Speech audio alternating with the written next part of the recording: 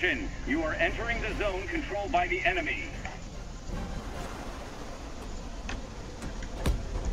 Hey guys, V-Bat here with another V-Plays, taking a look at my other Tier 10 Heavy, the F7U. Oh wait, it's a multi-role. I think this is going to be a good comparison because the only other player on the other team is going to be another F7U. And the F7U, the reason I call it a Heavy, even though this thing is a multi-role fighter, is it operates a lot like a heavy fighter does. In fact, it has the exact same guns as the F2H at Tier 9, and it is one of the fastest, if not the fastest, actually I checked the stats, it's the fastest multi-role fighter that's available in the game.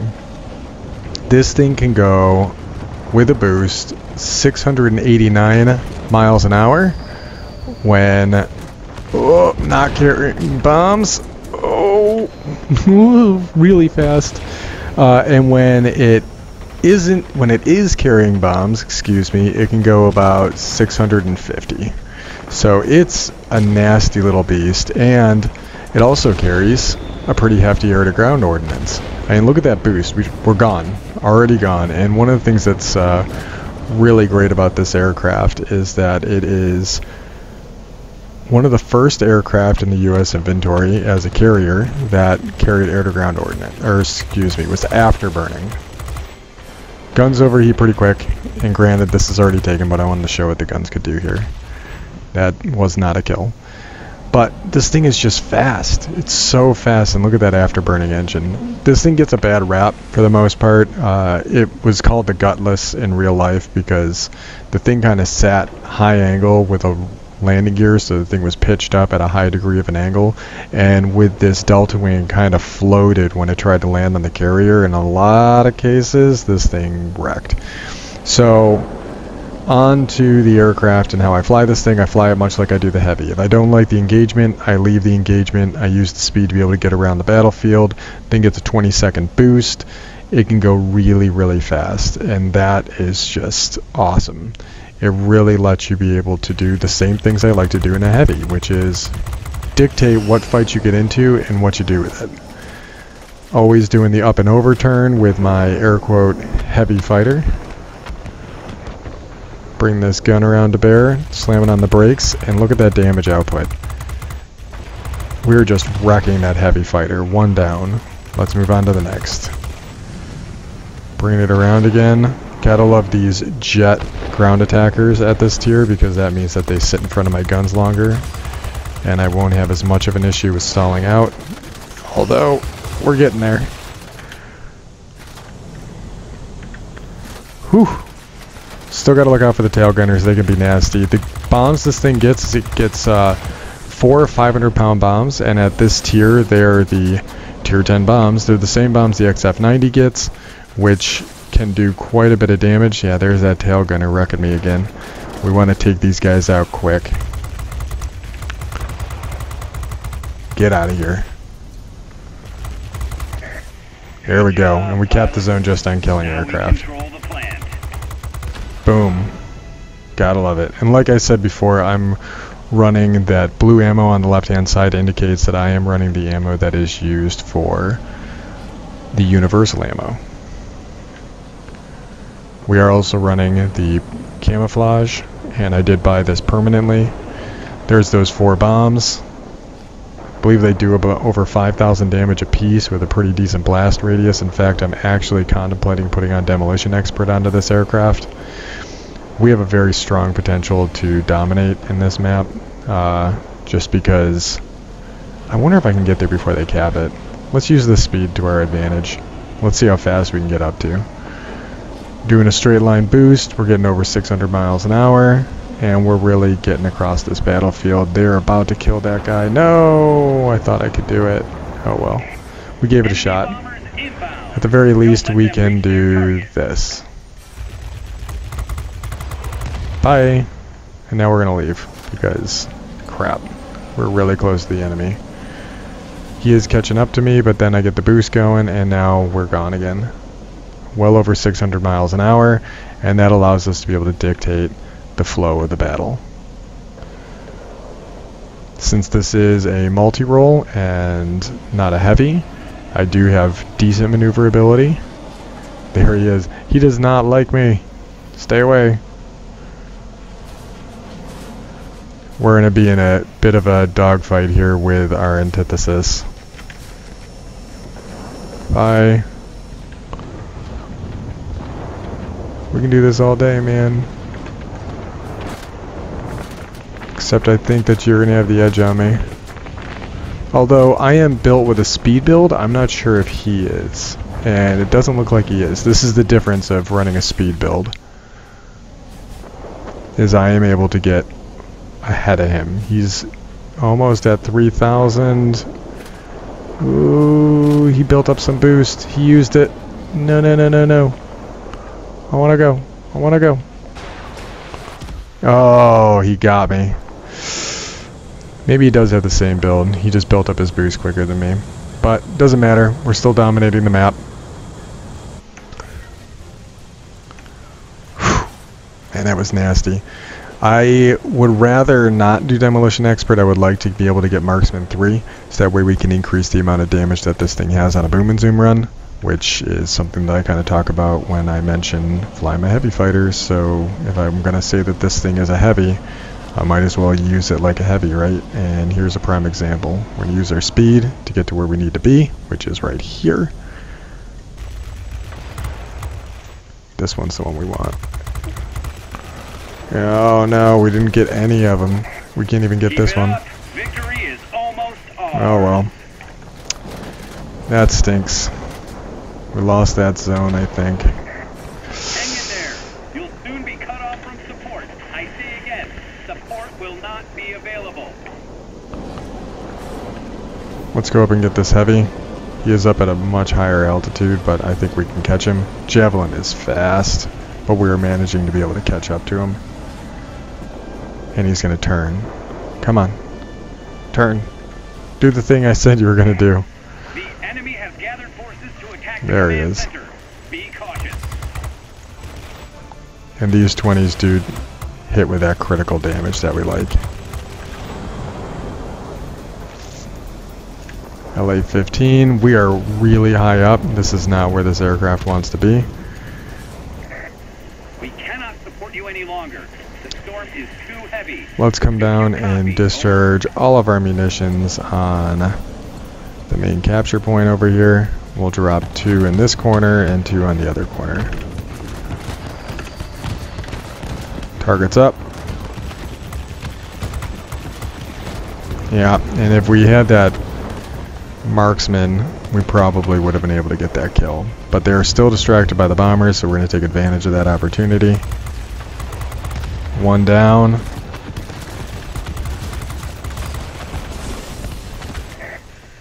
Ooh, and we got it anyways. Yeah, we didn't do great when you compare the stats. I mean, look at that, 8,000, but it did its role, and we definitely got 8,000 combat points, but we did not get the chevrons that we were looking for.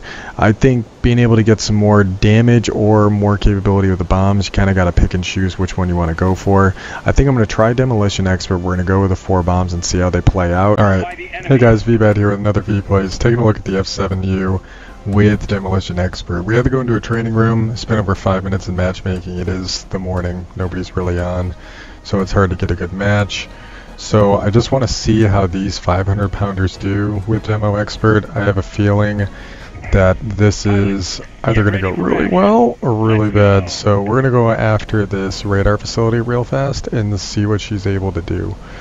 Now we've already discovered stripping the bombs off gave us a little bit of a speed boost, but it was negligible. We're going to come at this thing from the side, the main dish, and we're going to drop 2 bombs in the middle here and see how it works. 2 bombs in the middle should be enough to knock out a site, and if it can't, then we know that we probably don't have enough oomph to it. Yep, that didn't quite do it. Now maybe it was a little bit off. What happens if we drop 1 bomb on this site? Usually if I drop 1 bomb with a decent sized bomb, it can knock out one of these sites. Can 1 bomb do it? Nope. Okay guys, VBed here with another V-Plays. We're running the XF-15C and we're running it with the P-38J pilot. Why are we doing that? Because the P-38J pilot is my closest pilot to getting another skill point in order for me to be able to give him Marksman 2, which is what I want to have on my F7U. The F7U just got another skill point like you guys saw in the F7U video. So what we're going to do is we're going to get some free XP off of this aircraft onto the J, and we'll retrain him for the F7U later. So for now, we're going to use this. It's ×3 weekend, because it's Friday, and we're going to try and get some XP real fast. Now there's only 2 players per side, and we've got the tier 9, they do not.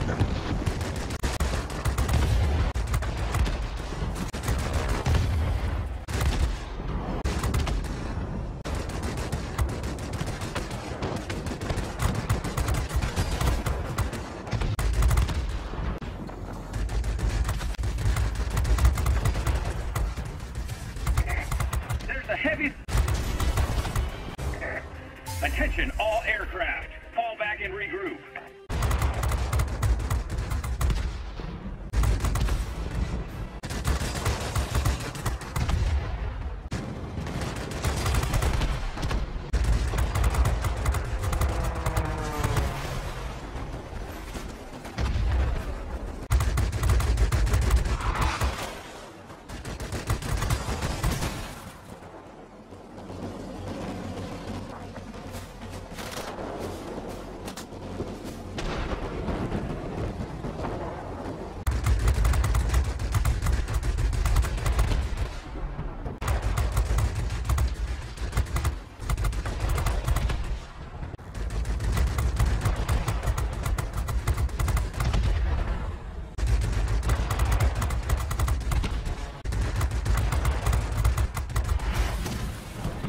Deteriorating weather conditions.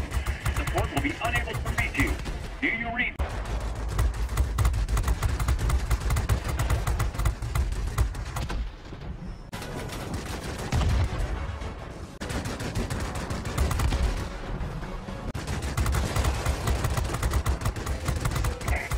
Air supremacy achieved.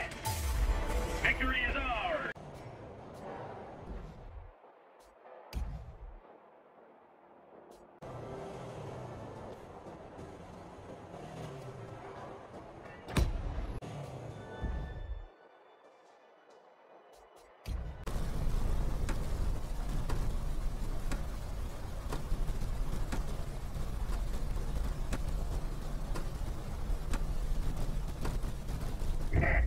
Pilots, get ready for action. Let's go.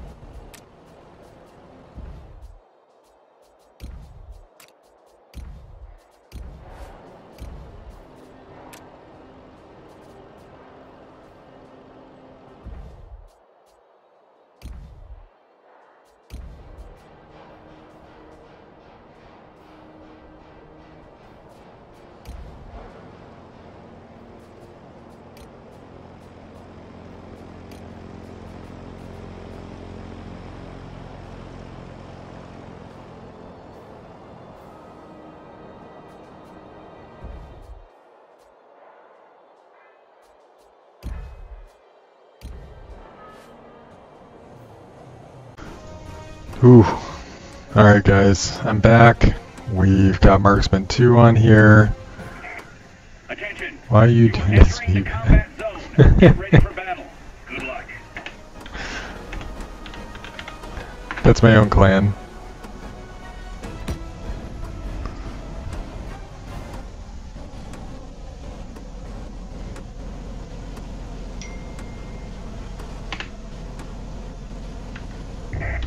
You are approaching the front line. Off we go.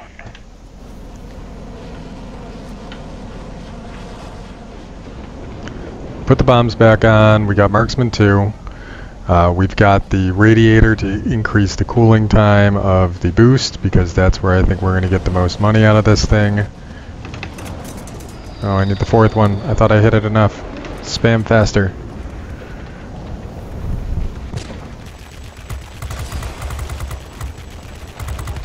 Way more consistent with these guns. Way more consistent, which is what we wanted.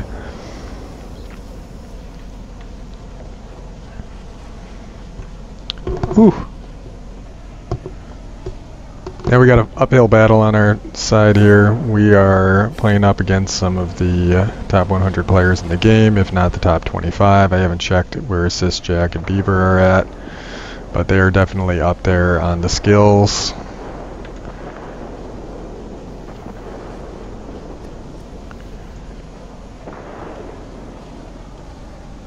Okay.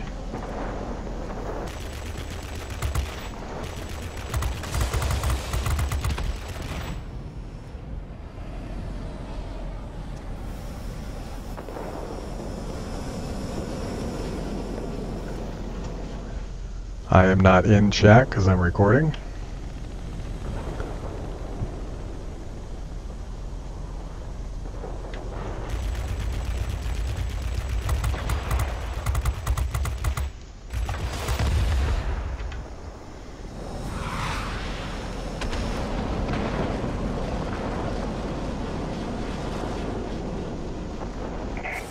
The airfield is ours. Utilize this advantage.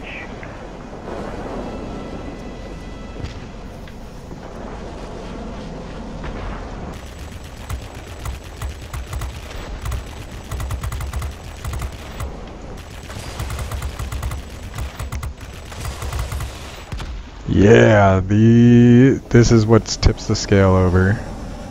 Definitely that accuracy. Now, we're probably not going to win this, guys. I'm just going to throw it out there. This is probably not going to be a great game, but I think we'll still be able to highlight the strengths of the aircraft with these upgrades that we've been putting all this effort into.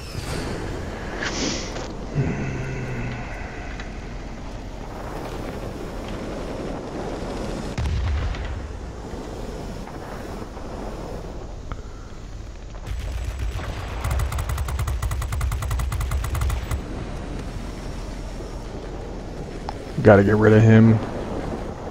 We're burning him out.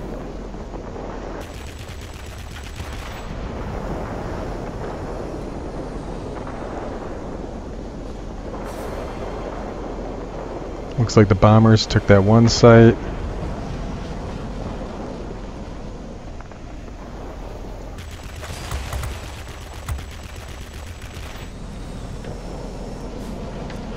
He's gonna be mad and he's gonna try and get on me. But he's dead. And here's... Nope, not his buddy. We can get up here and intercept some of these, that would be nice. Yeah, I get the better bots.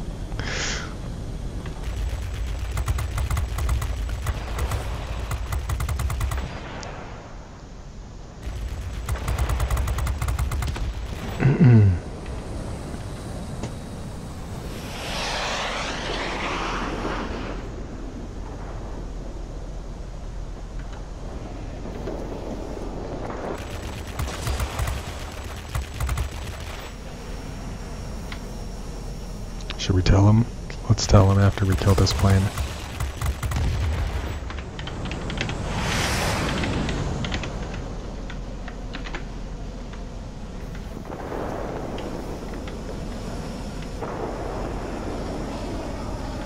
They're not going to believe me when I say that.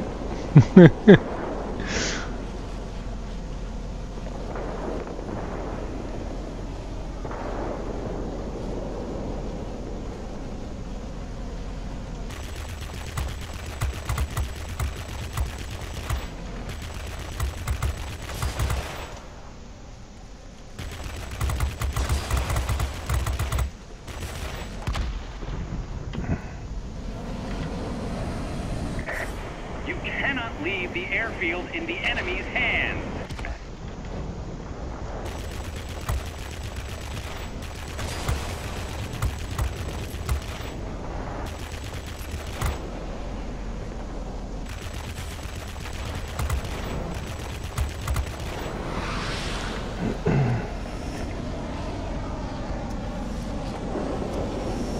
And we're gone.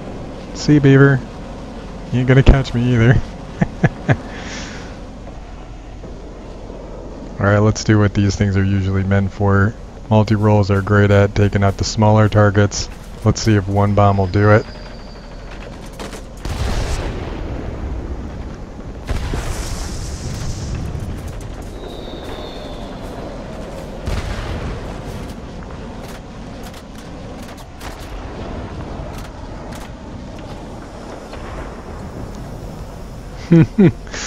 I spent this entire match piloted, that's my fault.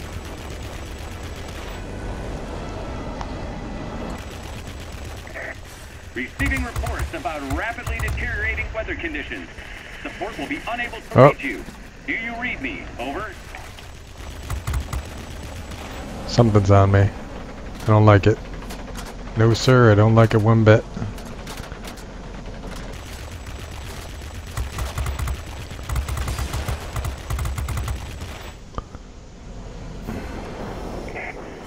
And we got it back.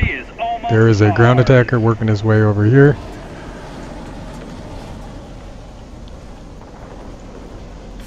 We gotta take him out if we want to get this as a win. What's behind me? Not any of those guys. The speed on this aircraft has allowed me to... Let's go up after this guy. Has allowed me to be able to kind of dictate the pace of the battle around here. That was a mistake. He is climbing.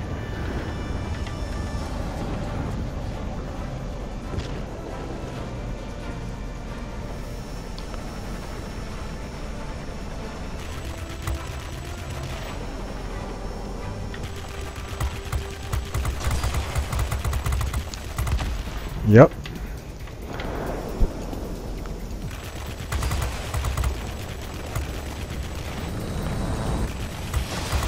Whew. Guys, I hope I'm showcasing what this plane can do, because this really has changed it quite a bit.